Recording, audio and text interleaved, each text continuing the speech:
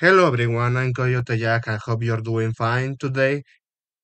Well, September 26th, the Tag Park Place made an official article where, I show you that the Pokemon company just hired a DEI ideologue because at the end of the day, it's always like this. Those companies that are publicly traded, the BlackRock sneaks in, invest their money, and start pushing their nonsense. But to be fair, honestly, I have to say this. It was evident that this shit was eventually going to be official, or at least it starts by sneaking in and then expecting someone will accept this fucking dog shit and then normalize it and make it an official so they can consolidate that. For the case of Pokemon, I have to be clear. I was never attracted to this franchise other than looking at the anime, and I just saw the original seasons. But going back to this, what this means? Well, we have seen that with Pokemon Go. I have to say, I was just laughing my ass off when all those developers that pushed for the DEI update in that gacha game, they they lost their job. But what I'm trying to say is how that update in the first place, sneaking.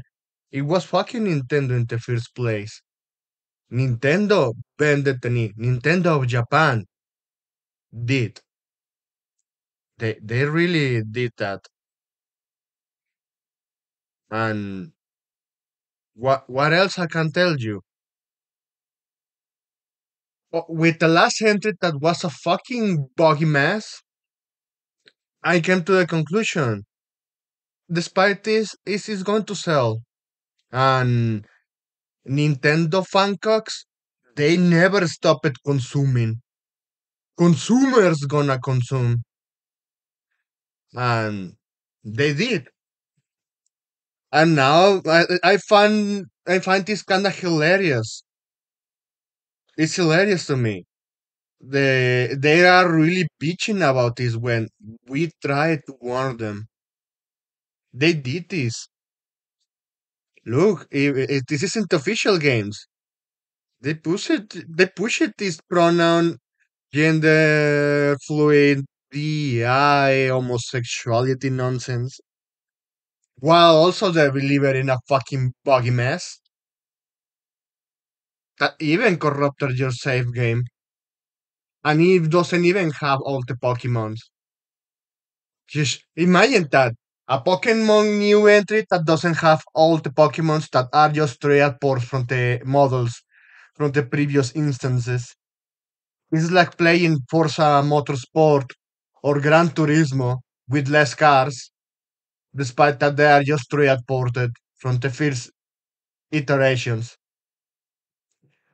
Well, I can excuse that with cars a little, with Forza and Gran Turismo, despite that they are licensed brands. But for Pokemons, mon- uh, creatures from fictional monsters, do you find that excusable? Of course not. But about the balance of the game, well, I can understand that, but you can actually tweak that if you actually do your properly made job.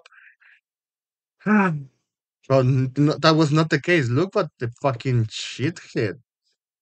I'm not lying to you. Look. So, gender fluid bodies. It's barely noticeable the chest if you choose female. But I can bet they were with the body type A, body type B without even looking at the character selection. You're challenged by Safe Horny. Oh man. And today then where address the pronouns.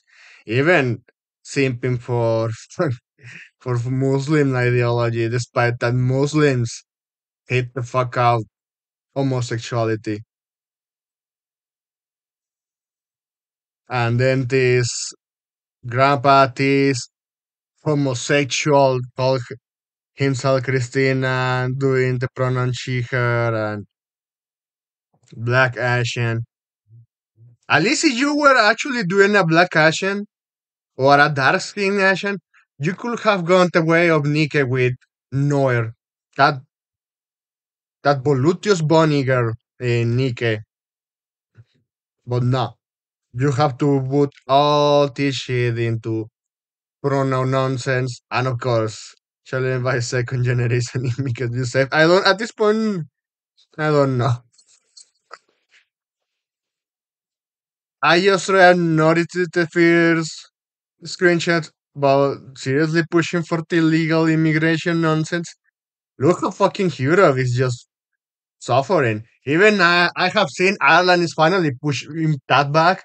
That since those fucking illegals wants to give cultural enrichment to them, Ireland said, you know what, we are going to give you cultural nationalism. They straight are kicking their ass because you see you have a lot of illegals doing nasty shit from failed countries all over the world, going to countries that they have their own issues. And they here you have Pokemon bring you modern day politics, current day nonsense. And this is comments from Japanese people. I'm just going to read you this one. Being conscious of the foreign market is fine, but why is that every time this happens, the game souls get taken over completely? It's not a Japanese game anymore, for God's sake. Yeah, I have said, I said it before, even with Bandai Namco, they're not going to give me a code vein too. They made it clear that they are not going to give me a Soul Calibur. They are going to push their DN nonsense to no end. And even I covered the creator of Tekken, Katsuhiro Harada, bended the knee and started attacking the accounts that I follow, that they just showed the pronoun nonsense, and specifically attacked Learning to Love because one fucking left dark grifter piece of shit tagged Harada. Despite that, yeah, they didn't mention Taken 8, but since he started doing that shit, well, he got pushback. And yeah, Japanese people, when it comes to the AAA, or at least the corporate market as currently it is, they don't have no balls anymore. They're a lost cause. Even here, the number of black people also keeps on rising in two more games. It'll be half black characters, won't it? Yeah. At least give me a Noir. Give me that chocolate, but I know you won't. Because at the end of the day, just like I stated with these fucking woke left toys, they hate women. They hate women, voluptuous, good looking, sexy bodies. They want you to give you the ugly bodies they have because they want to they want to force you to have sexual attraction to them and just like nah, I don't wanna bother Gollum. Go fuck yourself. If you are doing in work conscious way, characters end up being bland with no personality and no charm. Yeah, as always. But they never learn. The game sells overseas without any of the warnings, so why even do this? It's because of the agenda. BlackRock has a grasp with Nintendo.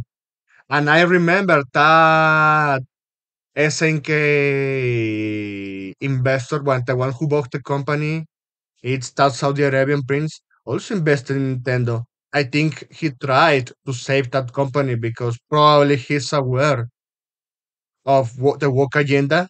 Because it's kind of like a unicorn. That dude is a unicorn because you have Muslims.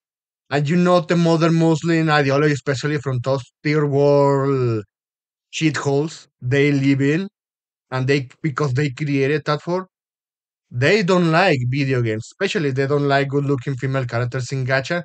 They will see you with your phone. They will Minecraft you there. But this dude said no, he really likes that. And I think he tried to save that company by invested some of it, but well, it's too late. At least for Pokemon. And he's not going to stop there. I can bet the next Metroid game is just going to have Samus Aran looking like this and having a man job. But that's all I wanted to cover up here.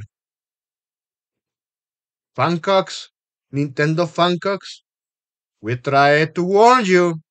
But in this case, nobody's showing sympathy for you because once again, even some of your fans that actually of the old instances call out this shit and you turned your back against them while also attacking them, insulting them. Why would defend? Why would you even have an argument in defend my hill with my god already destroyed? Seriously, your franchise is done. It's not coming back. And the fact that I saw these Funcocks attacking Palworld and wishing for Nintendo to win the lawsuit, nobody's having sympathy for you anymore. This franchise is dead, and we are just going to laugh at everyone who keeps buying this dog shit. That's it. That's all I wanted to share with you here. Thanks for watching, and please have a good day, safe trip, and take care.